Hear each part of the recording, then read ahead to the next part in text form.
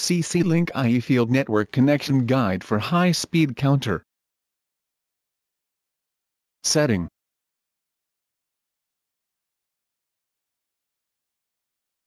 Now that the wiring is finished, move on to the settings.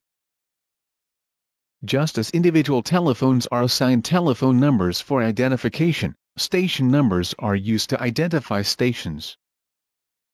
The system shown here is configured with 2 stations.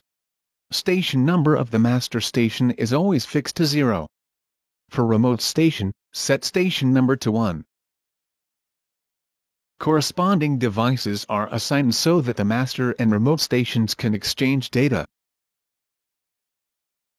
The procedure for hardware settings is described. Station numbers for remote stations are set using the switch on the front of the module. The remote station is station number 1, so set the station number to 1 using the single-digit switch.